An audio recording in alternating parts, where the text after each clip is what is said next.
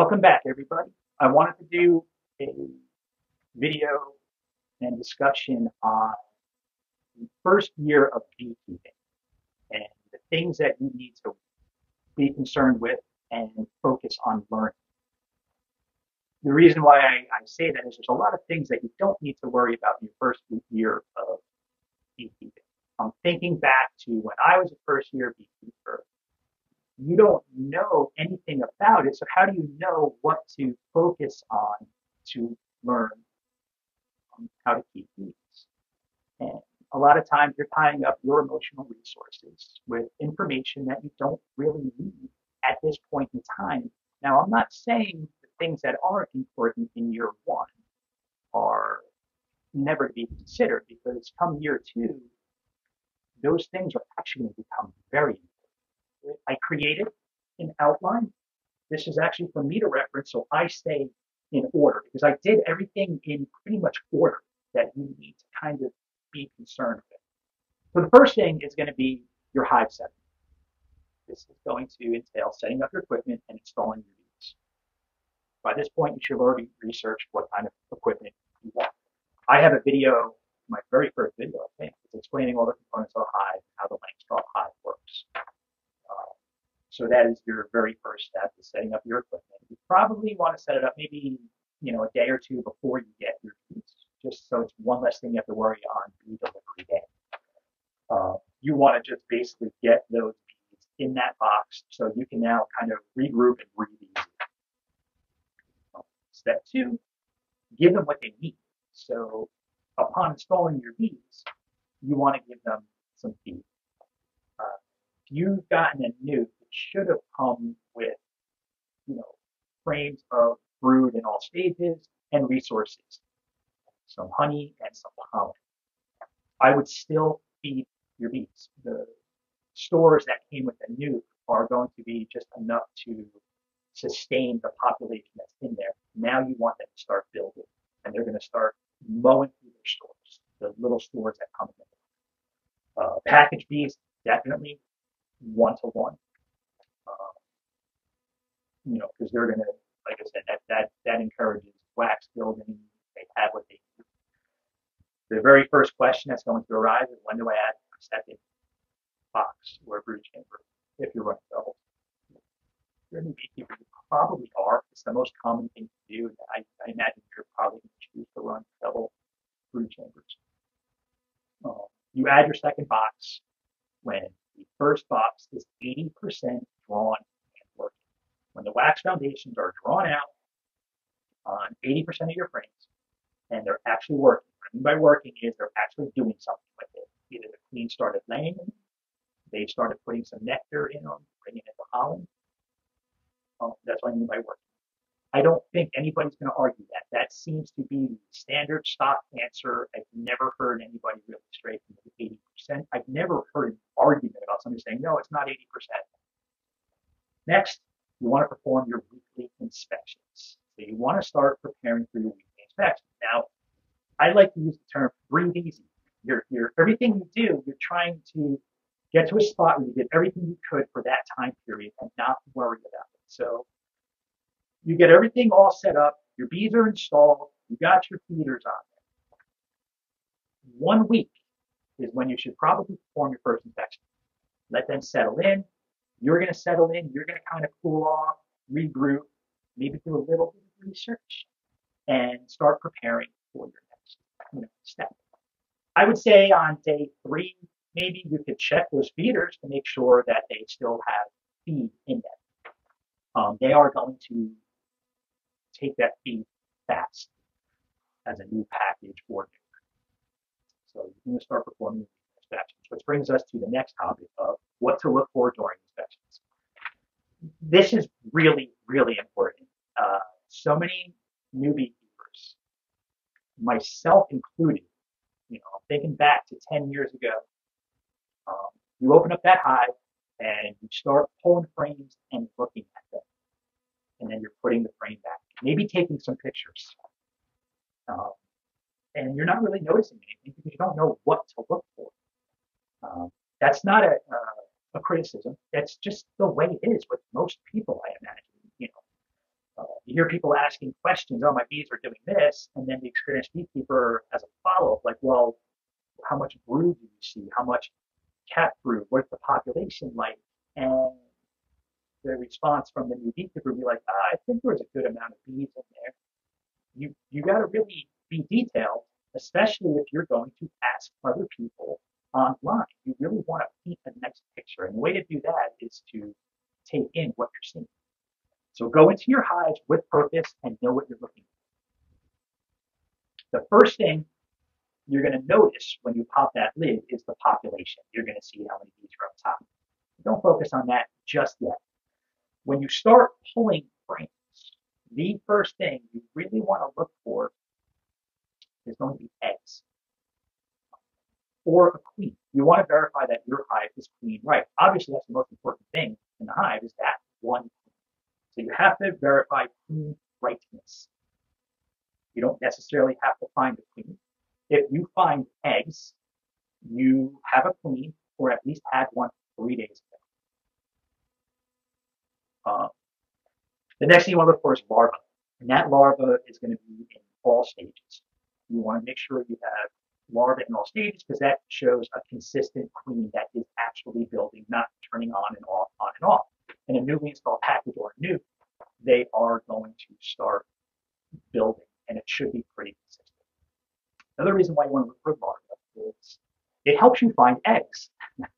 Eggs are really hard to see. When you look for larvae, you'll see it as a gradient. And that's kind of what got me used to recognizing eggs. You'll find really big larvae, and you'll kind of see it, especially in a newer hive, kind of the larvae getting smaller, smaller, smaller, smaller, these tiny little, little tiny looking seeds that are barely glistening in the bottom of the cell. And then those next cells are probably going to be eggs, and they lay down. So they're easy to see. A freshly laid egg is going to be standing straight up. That's why they're really hard to see. Day one eggs are really tricky to see. Then they start laying down, and you get more surface area of that little egg. People say it looks like a grain of rice. I understand why they say it looks like a grain of rice, but that's deceiving because it's nowhere near the size of a grain of rice. So everybody's looking for something, and they're associating with a grain of rice. It's not like a grain of rice. It looks like a bee egg. So, and it's tiny. So the next thing you want to look for is cat fruit.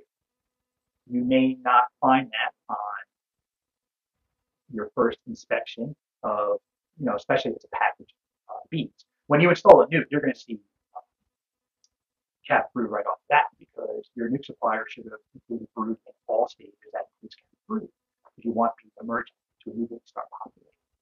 So you want to find cat brood. When you're looking at the cat brood, you want to see the pattern. A brand new hive early in the season, they are in building mode. They are like in crunch time, and they're going to be laying heavy. And so you want tight brood patterns. You don't want to see like a shotgun pattern where it's like speckled with brood. That's an indication of some sort of inhibition that you keep your eyes peeled for. But I don't think you're going to see that with a newly installed package or a newly installed. You're probably going to see wood to wood cat brood.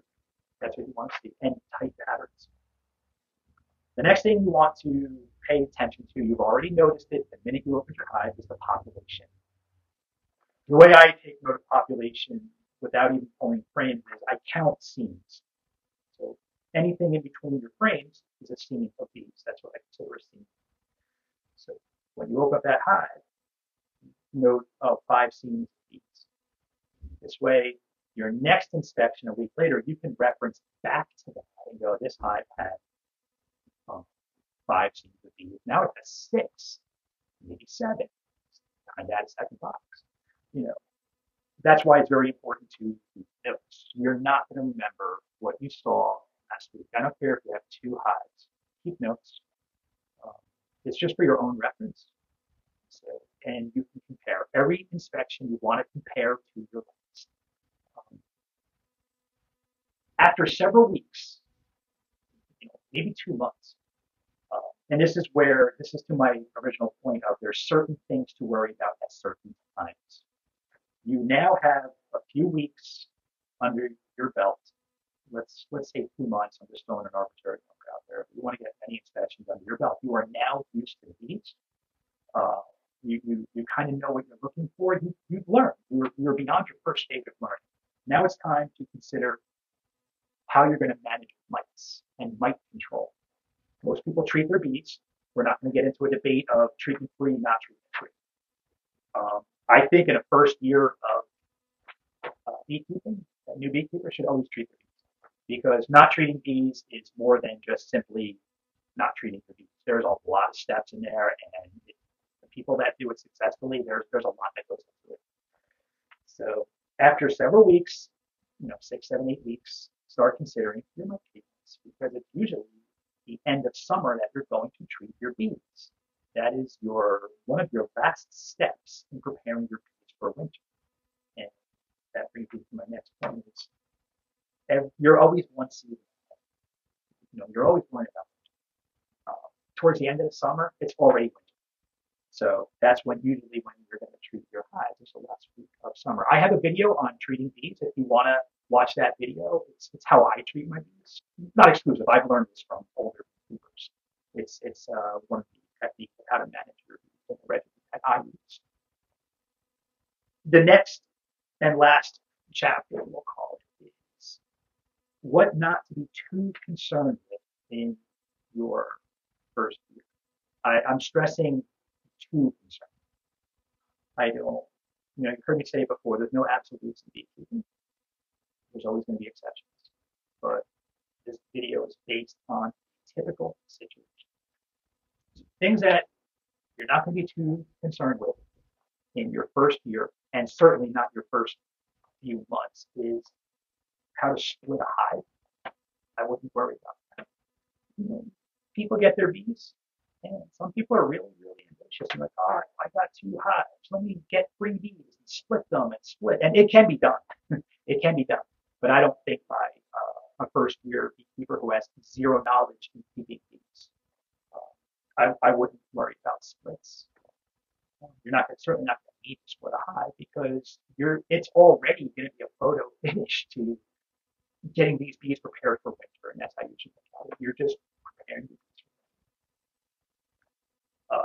The next bullet point is growing your yards. That just ties into splits. Don't just pick an arbitrary number in the air and be like, oh, I have three hives. I want 9 hives by the end of the season. So I don't suggest you do that. Just worry about beekeeping 101 at this point.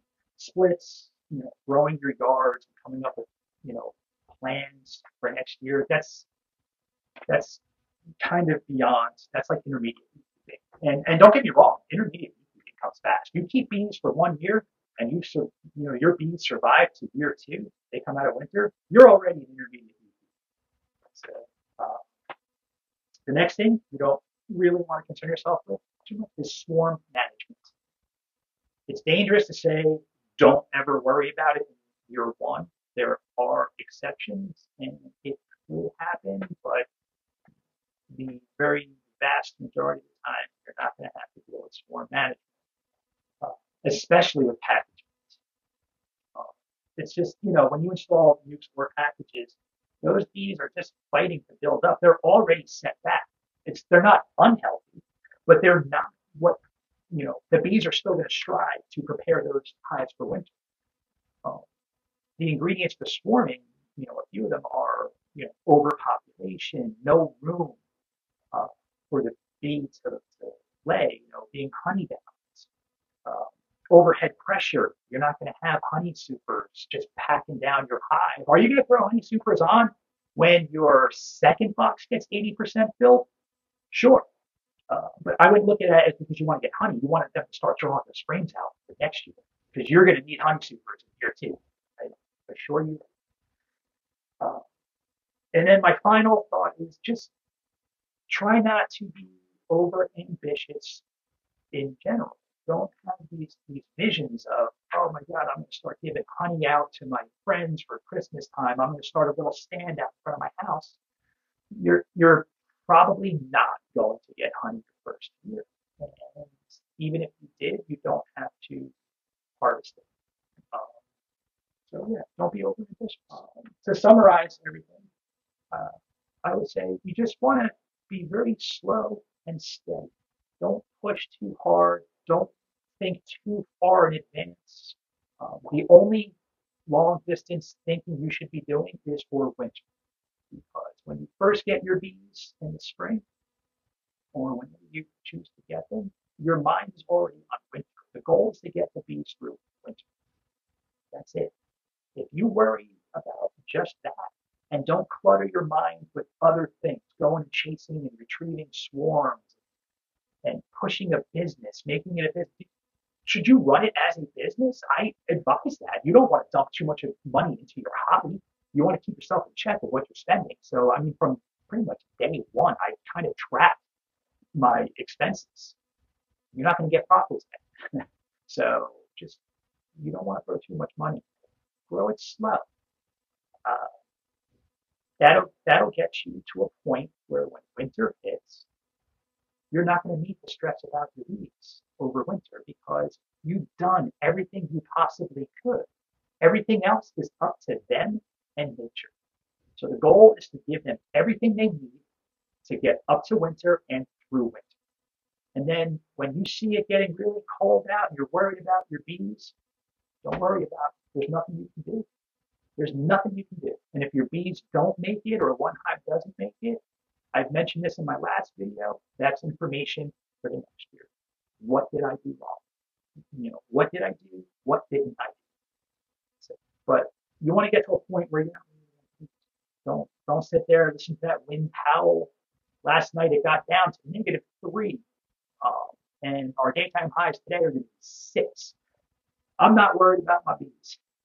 Just not, because I know I did everything for them. There's a couple of hives I had that were really light, and I should have gone out there and put fondant on them. But keeping bees is a numbers game, and when you finally do grow your hive at an appropriate time in your beekeeping journey, the more hives you have, the less you're going to hamper the smaller hives. So I was just like, you know what? These hives are marginal. I just don't have the time. I have to balance it out, and you know, I let those fly.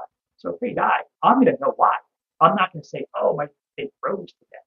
No, they were late, and I didn't get my butt out there and put emergency feed on them like I should.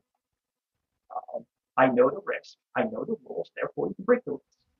You're probably going to hear me say that in a lot of my videos. It's okay to break the rules if you know the rules. So in year one of beekeeping, you don't know the rules. You just don't. You don't know how things react to what you do. Year 5, 6, you can kind of start coming up with your own little ways, but you also know what could happen. So I hope this video was really informative and very helpful. I'm going to post this in the description so you can download it, print it out, take it with you. Leave it on your phone. You can always reference it. I want to really try to include in any videos that I can some sort of reference that you can take with you, so you don't have to go back to the video. And remember, I don't care about clicks and views. I put this up so you don't have to watch that video again. If you want to watch the video again, great. But out in your bee yard when you're working, you want to pull up your phone and try to find a YouTube video. Nah, just pull out your sheet. Keep this in your notebook that you will have in your beekeeping arsenal. Thank you for joining me, and I will see everybody next time.